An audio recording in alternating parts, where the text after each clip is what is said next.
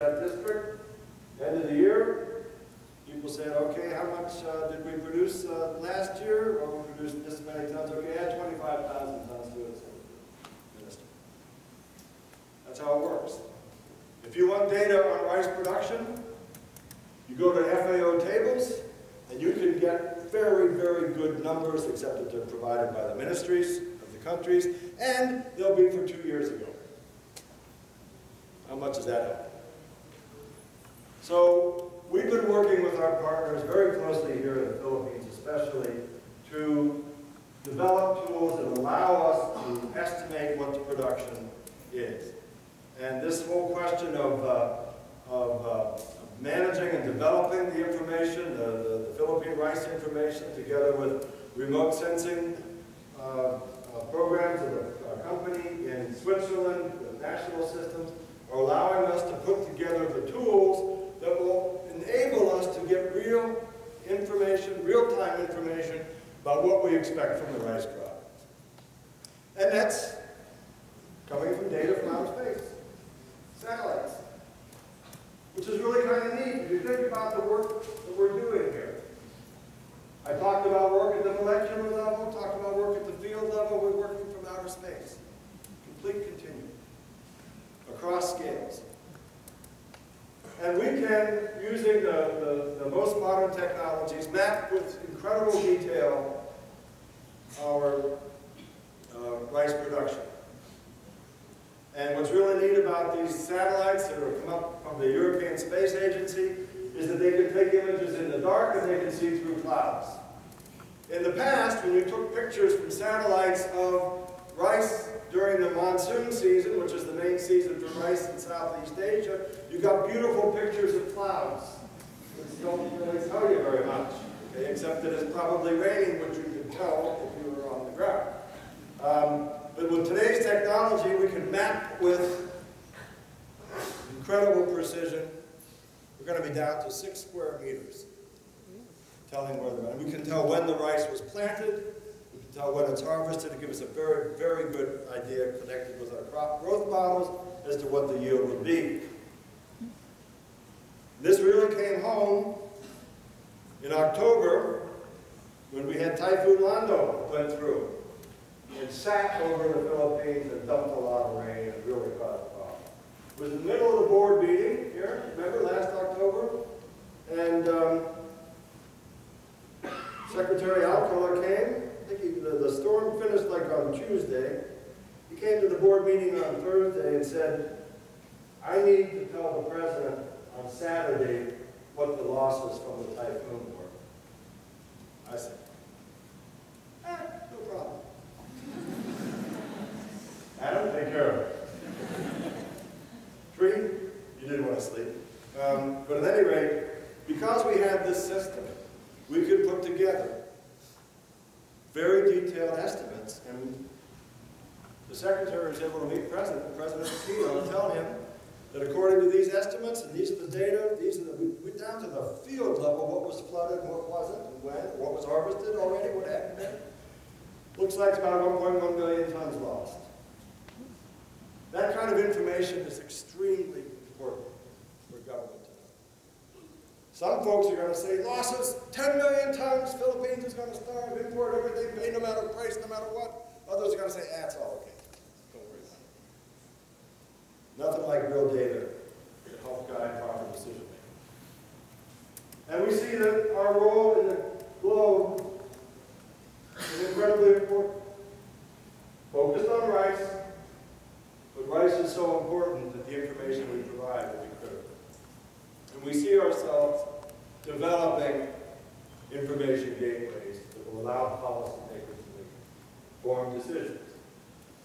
We can help guide those decisions because we know the technologies that are coming down, we know how we can change the existing situation. I think that's something that's really exciting. That's part of what's expected from here. And here is, again, arrogant. We are expected to be leaders in the world. And we are. And I was thinking about this. I mean, what is leadership is basically getting people to do the right thing. and they're happy to do it. That's what leadership is. Not telling people what to do, but you get people to understand what the right thing to do, and they're excited about it. And it really, really struck home IRRI's leadership when the governments of India, Bangladesh, and Nepal signed an agreement that each would recognize their varietal approval processes so that when a material was approved in one country, it could be immediately used in all the other two countries. That means that you could have a variety created in India, and the next year it could be grown in Bangladesh, while previously you have a variety created in India, they take it to Bangladesh, take it through 6 years of testing before it could get out to farmers. This meant bureaucrats had to swallow their pride and say, we will accept the data of this other country. And that's okay when you think, well, Nepal accepted it. But imagine India saying, we accept the data from Nepal and we'll release. That takes real courage. And I just want to recognize the gentleman, second from IRRI, Ashish Padaguna, Secretary of Agriculture. Tremendously courageous individual. Bureaucrat, not an agriculture scientist. But he understood what was holding things back, and it was bureaucratic red tape. And anything he could do to cut that red tape, he did.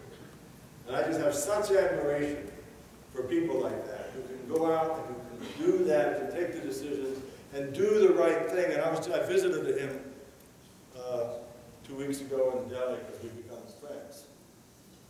And he was, thanking IRRI for going. I was congratulating him. It was a real love fest. It was fun.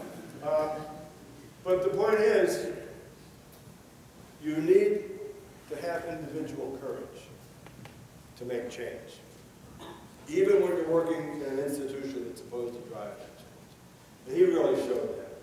And I was really, I'm proud to call him my friend. So we're looking at it down the road ahead of us. We've got a tremendous surge of technologies coming through. It's just fantastic.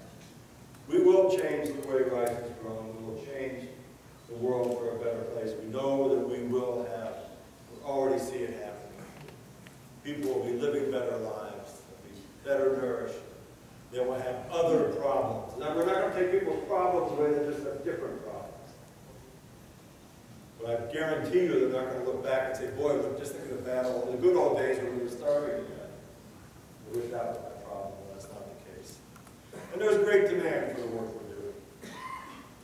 And of course, the increased risk of catastrophic losses just further the demand for our work. I asked if I could get away with giving a presentation without mentioning the CGIAR. I was told in no uncertain terms, no, Bob, you have to talk about the CGIAR. CGIAR is an excellent 15 century.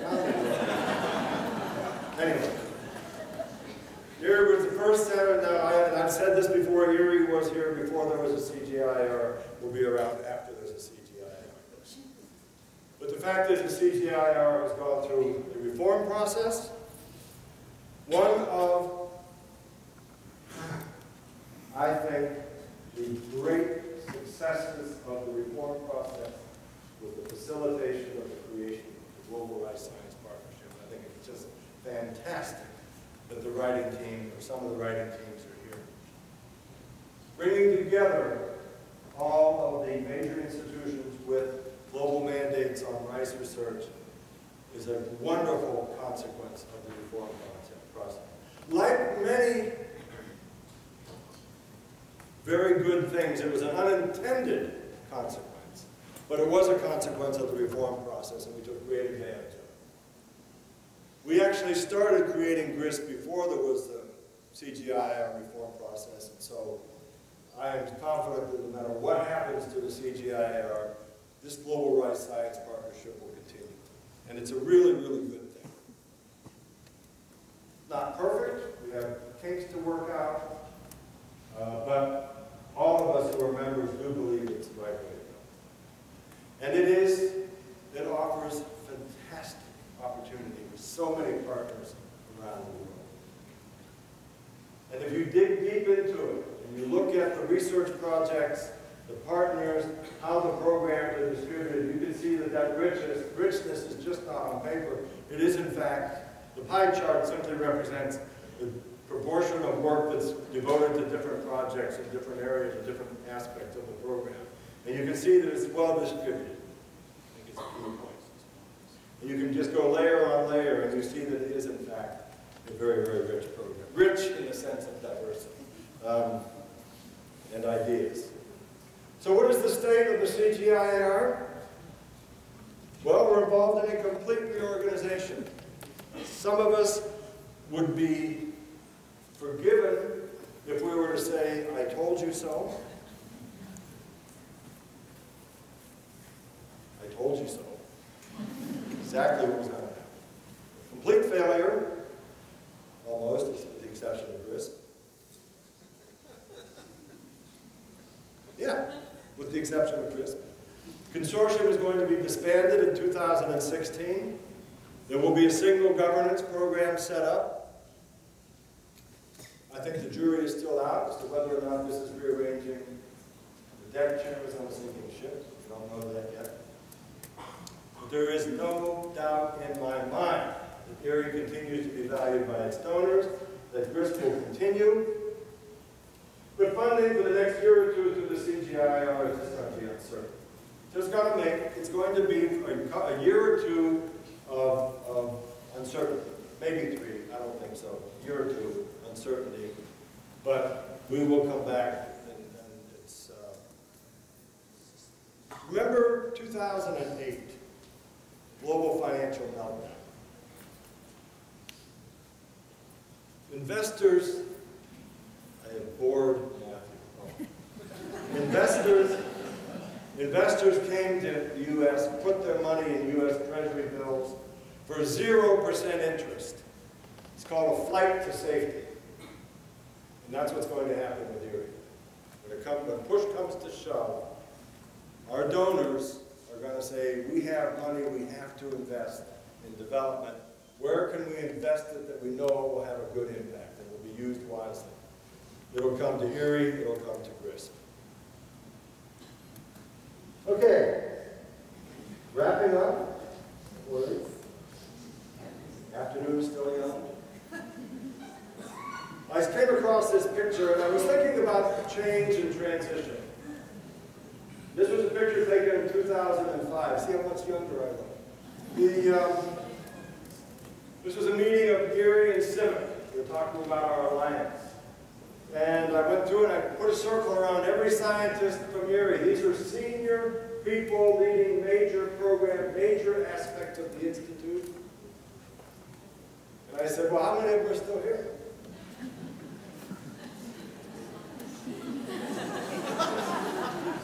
They're almost all gone.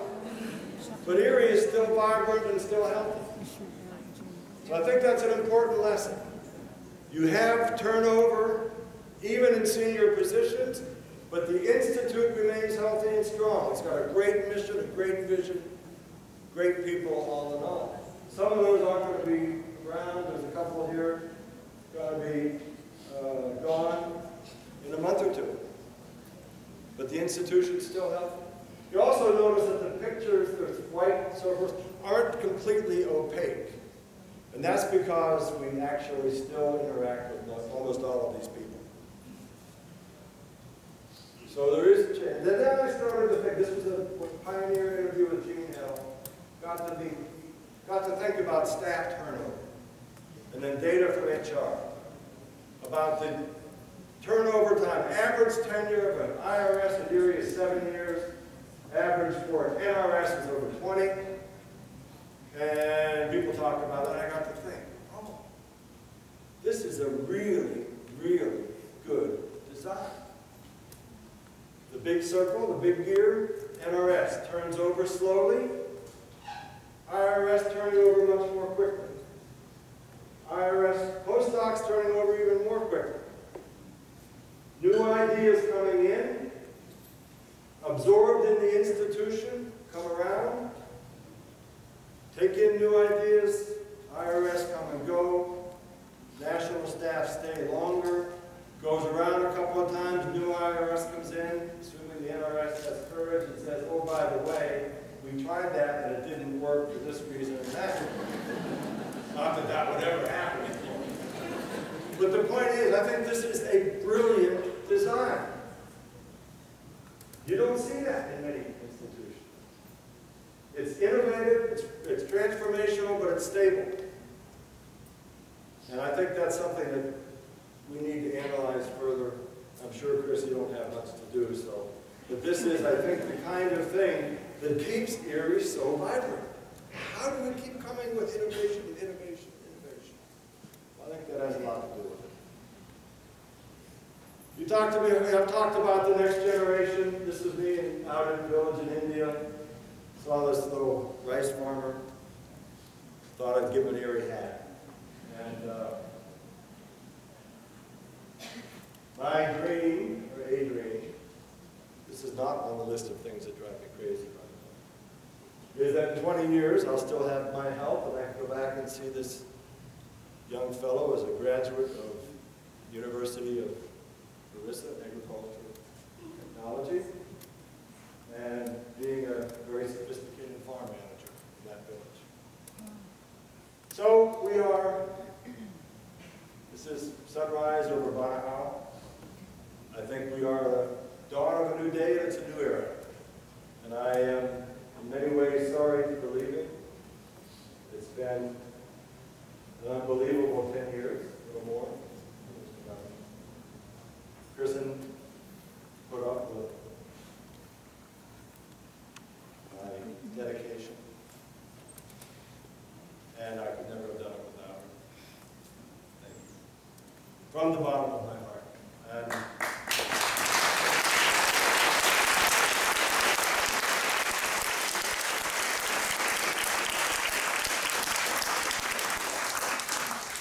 so that's it.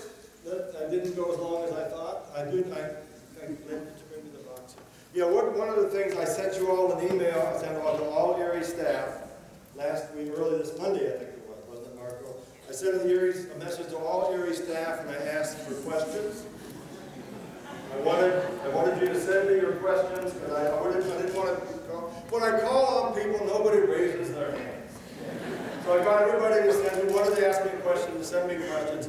Many of you did. If you didn't get a request for a question, come to Marco, because you probably have your settings wrong. Anyway, so I thought I would just take some random questions here.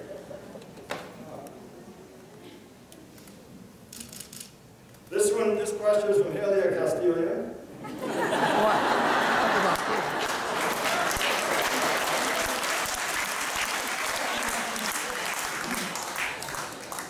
He says, Dr. Zeigler, what is your greatest achievement or satisfaction in IRRI, and what is your greatest regret or failure? You sent that in, didn't you? The greatest satisfaction is visiting farmers and seeing their lives being changed by what we do. Greatest frustration, the greatest disappointment was watching our donors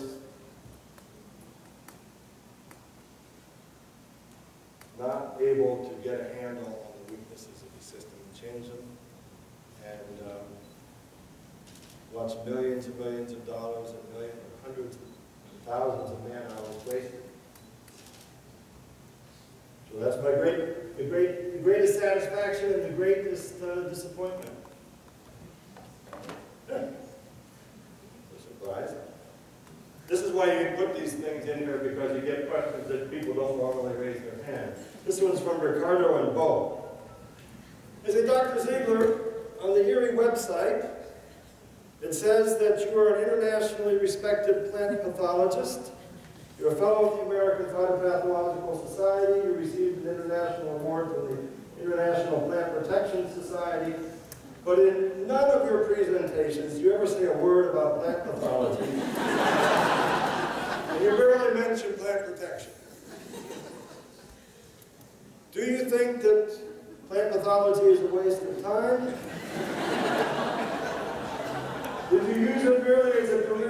stepping stone to advance your selfish ambitions?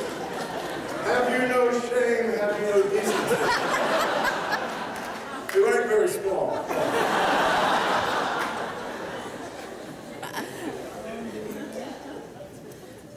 That's actually a serious question. Nobody ever had the courage to ask. When I was thinking about that, that really does encapsulate what so many of the people do. Fields like plant pathology, soil science, crop protection, a lot of sociology, social sciences, don't ever get a mention hardly, but they're absolutely critical to the success of the Institute.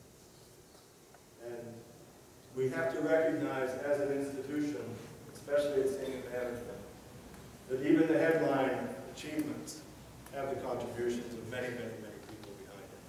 So Ricardo, thank you for asking that question. So another question, I only have 2 left. I only have time for 2 since we're just about on time here. Good. I'm very lucky to get these questions. This one's from Hay. And he says, Bob, what are you going to do when people don't have to laugh at your jokes anymore? I don't think that'll ever happen. No, I'm just kidding. His real question's on the other side. And he said, what next? What are you going to do next? And what I'm going to do next is I'm going to try to live a normal life. I am... This is not a normal life. Trying to plan with Kristen to live a normal life in Portland, Oregon. And one thing that struck me, we have a granddaughter in June, May, and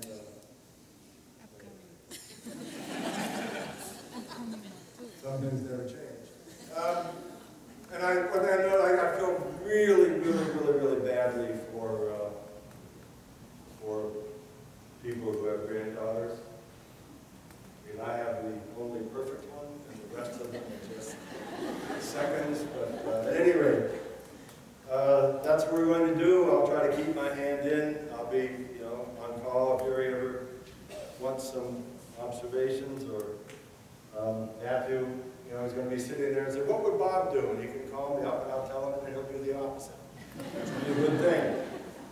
So, Matthew, all the luck in the world. You don't need luck. Actually, it's better to be lucky than good. But at any rate, to all of you, thank you so very much again for such a wonderful experience. I am deeply indebted to all of you for being able to have had this opportunity. So, and thank you for being patient this afternoon.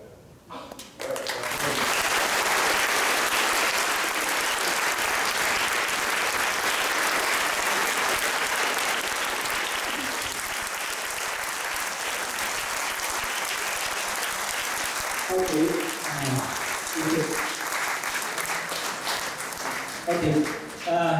Thanks for the great and tremendous encouraging message. Also as a very exciting, very challenging question and answer. Right now, I will give the chance to our major partner to give some comments about the work. So this is completely improvised. Ladies and gentlemen, it's really, first of all, a great pleasure to be here because I think it's perfect timing from Bats that are writing workshop on Christmas coinciding with this fantastic day. Well, I admire you. You must be very emotional, but it doesn't show. You keep on cracking jokes, but somehow deep inside you must feel that this is something enormous, impressive for you as well. Well, you keep on talking, referring, insisting that it's about editorial we. When you list all your achievements here of the last 10 years, you say it's editorial we. Well, I think, honestly, you should have used the royal version of we when you talk about one achievement, and that is, I think, the Global Rice Science Partnership. I was a bit worried, by the way, that whether you talk about it, but in the end it came up. Honestly, you have to go back to where rice science in the CGR. You mentioned it 3 times in your speech in the end as well. At that time, really no collaboration. Actually, Africa Rice at the time more than IRRI were not on speaking terms. Can you imagine the waste, the enormous waste of opportunities there? And then to one man, Bob Zeigler, to change that. And I think, Bob, that's because you worked in Latin America, you worked in Africa, you worked in Asia. And I think it's his vision, really, that led to a team being sent to what was still war at the time, in 2007, where people started thinking about working together in Africa, SIA, IRRI, and Africa Rice. And Bob came, February 2008, the big Director General of IRRI, came to Africa Rice Company, the little sister in the system, I remember Dr. Twaw, who was then interim DG, to talk about creating a global partnership on rice. And we launched also the first workshop on Strasser. And you said, let's do that in Africa. I think all these gestures were extremely important. And Bob, I think we have grown from strength to strength. Honestly, we still have some things that we can do better, but we will learn from our failures, as you said. We don't hide them. We go from strength to strength. And honestly, on behalf of Africa Rice, and I think on behalf of all partners here that are in the writing workshop, we promise you to continue working under that big umbrella called Global Rice Science Partnership. And I'm sure Matthew and I know my new boss, Harold Roy, really are behind that. So I wish you really good luck. Visit yourself, your family, good luck. And I hope to see you soon again. Thanks so much, Bob.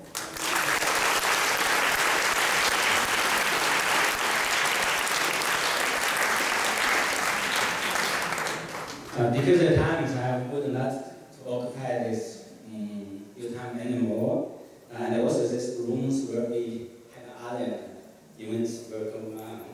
So here, as a normal Thursday seminars, we also deliver small things. This is a certificate from Thursday seminar, and before this certificate was signed by Dr. Zeigler, and this time it was signed by Dr. Moore. Great.